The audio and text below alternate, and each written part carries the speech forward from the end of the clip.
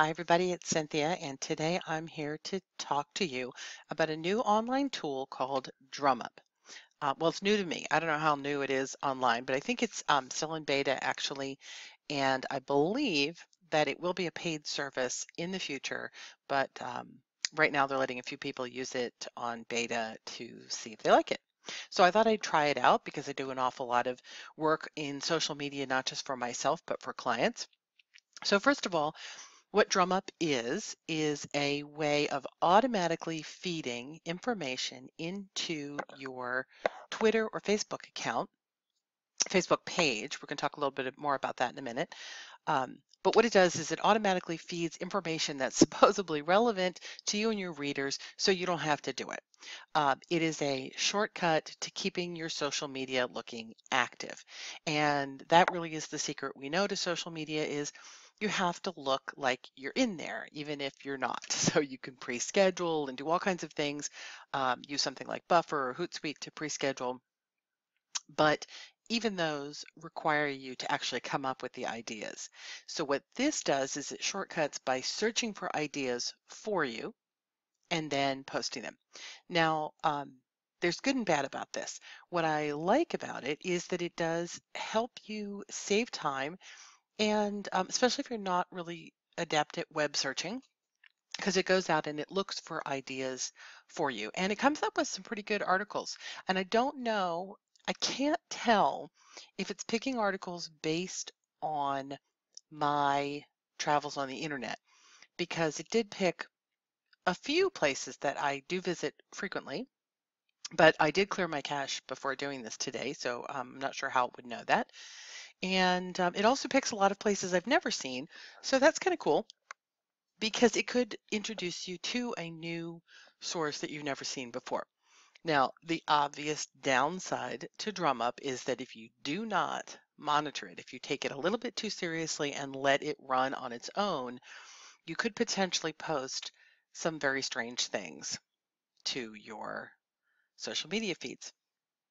And, that could be anywhere from just weird to very damaging, depending. So I would never use this for any of my clients because it's just too unpredictable. And that's all I would need is for it to post something really crazy to one of my client accounts. Um, I don't actually think I'd use it for mine either, to be quite honest. I tried it for a little bit. I do like it for the fact, like I said, that it goes out and looks for new things, but we're going to show you a little bit more about that. So anyway, I keep saying that. Let's just dive in. So here we are at DrumUp, and it's drumup.io. And what you do is you attach your accounts. Now, Twitter was the first one I did. And then I read and found that I could do Facebook pages. Now, it's very interesting that it will not post to your personal Facebook. So it does have some boundaries, but it will post to your pages, and you can pick each page and set the parameters for each one. So I put the fandom biz on here and then my Twitter account. And you connect them in the usual way. It asks you to log in, give permissions, and all that. Now, here's the really important part is this settings button. So this is for my Twitter account. Right now I have a scheduled post on, and this is the most important part of this whole thing. You have to pick keywords that pertain to your account. So keywords, look, I switched to my handy, oh gosh, sorry, let me fix that. I wanted to switch to my handy dandy highlighter. There we go. So keywords, again, extremely important. And that's why it's got a nice big asterisk next to it. It's the one thing you have to do is put in some words that tells DrumUp what it is you're interested in. Now, everything lives or dies with this because there are options that work really well and options that don't. So if you plan on using this, you're going to need to do a little bit of playing around to see what works for you. So for my Twitter account, I picked the three things I talk about most: television, writing, and social media. Um, Not actually sure if it'll let me type. Well, let me type while I'm in this mode. You know what? Let me get rid of this mode here. So television, social media, and I'm going to try adding the word TV by itself. Um, because not everybody writes the word television. You can pick how many posts per day you want to do. You don't want to go crazy. You have up to 5 that you can do. I picked 3. That was sort of halfway around. You want to pick your country and your time zone. Now, why the time zone is important is because this tells DrumUp the hours that to send things out. So for my example, I'm in Pacific time, so it's not going to send things out at 3 o'clock in the morning. It's going to send them out during normal, considered normal tweeting hours if you live on the West Coast. So you want to keep that in mind. Again, if you are tweeting on behalf of people, you want to pick up other parts of the country, you have to do that. Now, the next really important part is negative keywords, and you'll see I don't have any in here. We're going to talk about that more later. So I'm going to say save, and it's going to go out and fetch relevant stories for me. And let's see what it comes up with. So what I noticed right away was that when I added the word social media, which I didn't have originally, that really took up so many of the posts. There's just so much being written, I guess, about social media, which is crazy because there's an awful lot being written about television too. So I suspect it has to do with the fact that the sources that DrumUp tends to look at are more business oriented. So right off the bat, we have U.S. adults watch 5 and 3.5 minutes of video every day from IT Wire. That is of no interest to me. I don't think it's a thing I want to talk about on my Twitter, and so I'm going to delete that one. I have that option of deleting it.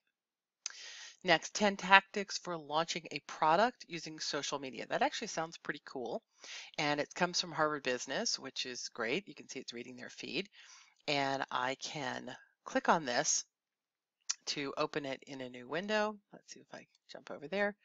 I have to go through here. And we've got this article. It's a brand new article. That's great. April 16th. I prefer to only tweet things that have only come out in the last few days. Occasionally there's a really old article that works, but particularly when I'm talking about social media, it's really important that it be a new piece. So this is actually kind of interesting. It's a nice article about product launches.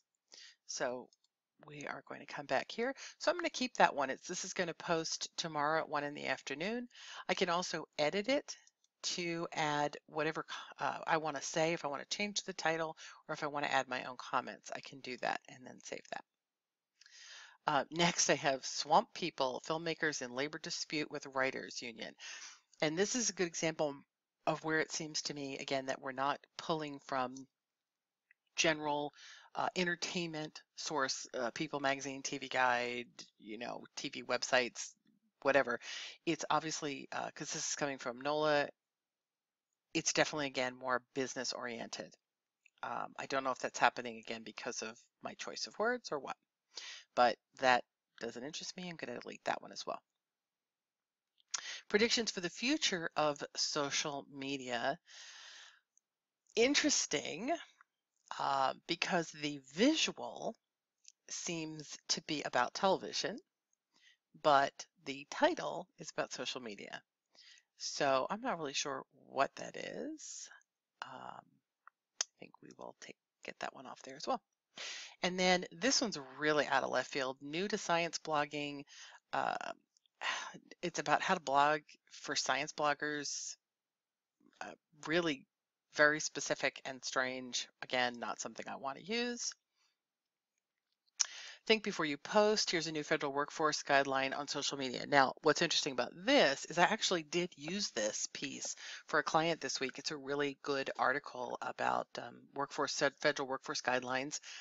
And I don't know, again, did it pick it up because I was on this page? I don't know. I certainly wasn't on the science blog page. But that's a really good story, very interesting, because I did use it for a client. I'm going to get rid of it here. Should patients be able to find organ donors on Facebook? Definitely don't want that. Is Netflix more popular than TV? Interesting. CBS News. Finally, TV meteorologists on board with climate change. Again, science blogs. I don't know why I'm getting all this science stuff. No. And it goes on, and I don't even know how long it goes on for. It looks like it'll go on for quite a while. I did forget to point out one other thing. It only schedules in my case, the 3 posts, because I asked for 3 posts. After that, you have to actually push the schedule button. So we'll pick this Netflix, and it automatically put it in another good time slot for me. If you don't post, if you don't hit the schedule button or delete button, these all will just stay here, I would assume, until you either change your keywords or do something different. So I'm happy with what I got for social media. I'm not happy for what I got for television or even with the word TV because it's really not picking up. It's really only picking up business version of television. So if I want to talk about the business side of the industry, we're all good. Now, that's what leads me to the next issue. I also put in, as I said, my Facebook page for the fandom biz. Now, for this, let's go over to my keywords. I tried a couple things. I also turned the schedule off so you can play around with it and without knowing, without it going in. I should also tell you that before it does post, it will send you an email to tell you that there are posts upcoming. But you know, if you're busy and you miss the timing on that, again, things could post that you don't want to post. You can pause using this button here. You can pause it so it doesn't do anything, or you can just turn off the scheduling so it will add posts, but it won't schedule any of them. You'll have to do that by hand. So here we are on my fandom biz, and I've got the words fandom, Supernatural TV, because I want the TV show Supernatural, and the word fan.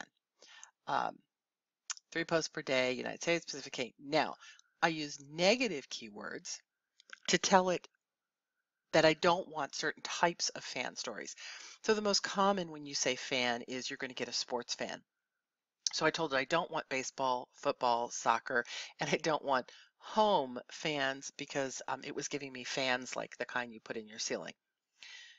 And I told it, okay, save, and then it gave me posts. Now, despite the fact that I told it not to give me baseball or some other sports, it did.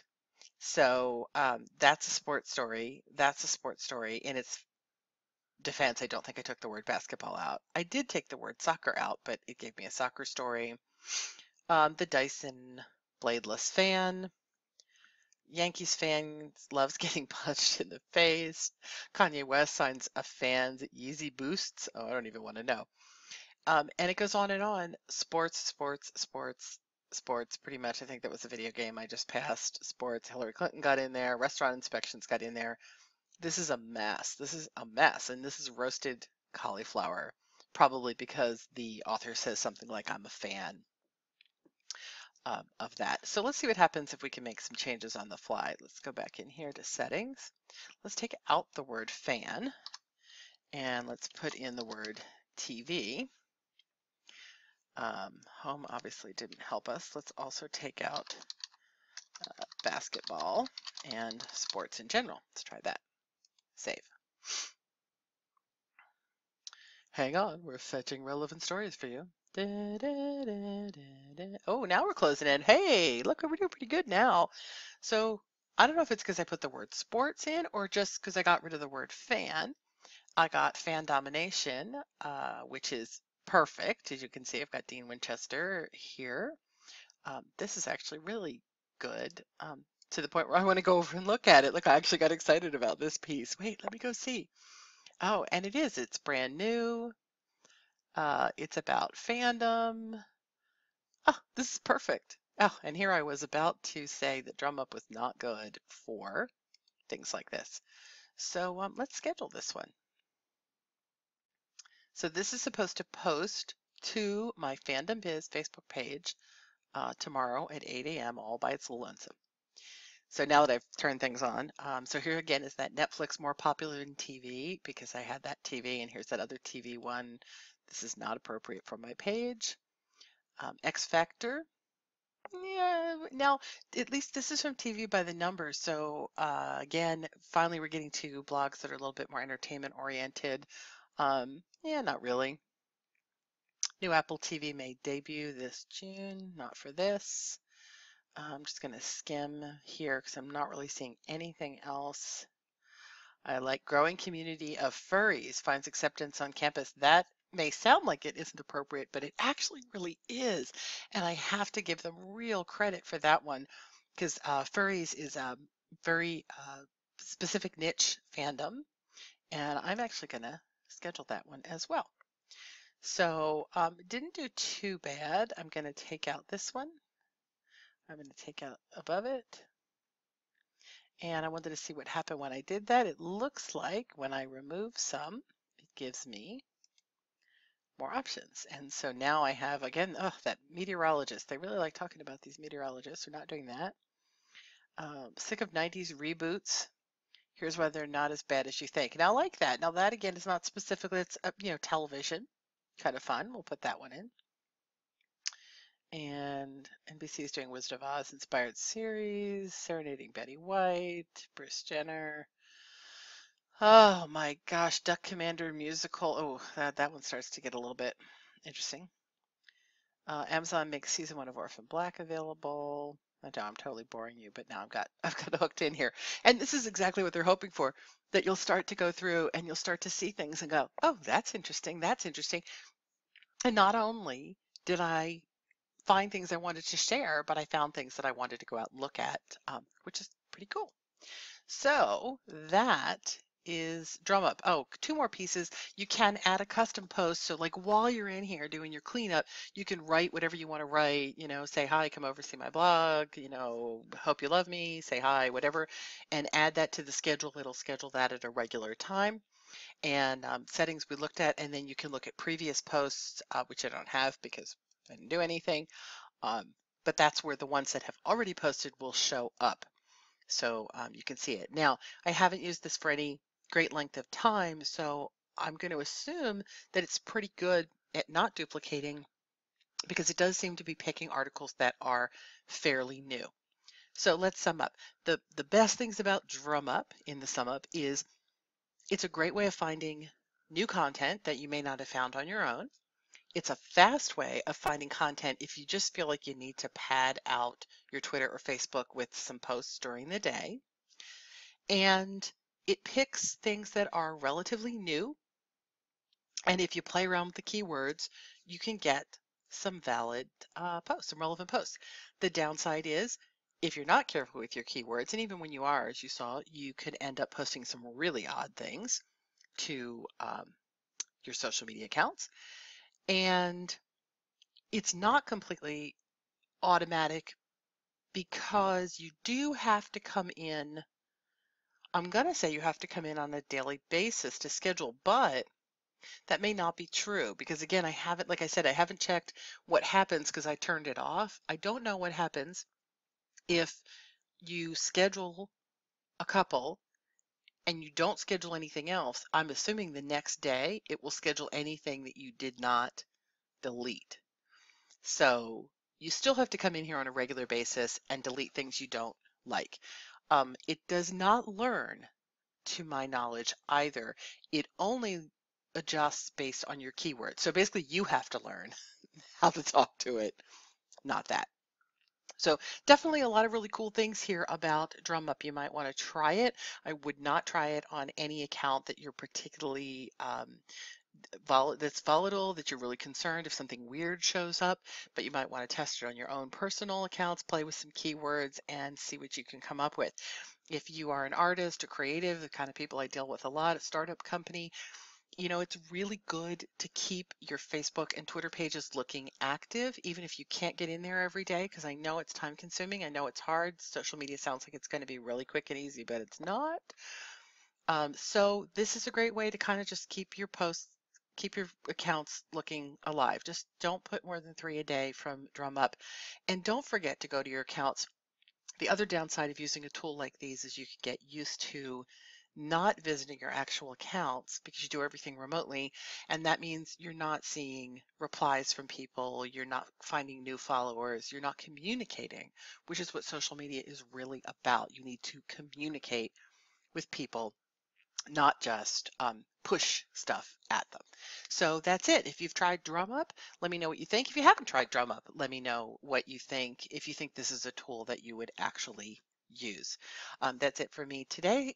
Come back, follow, support, all those things. Hit the subscribe button for more online tools that you can use to help stay creative and do your business that sounds awful, that you can be creative and get your business growing faster.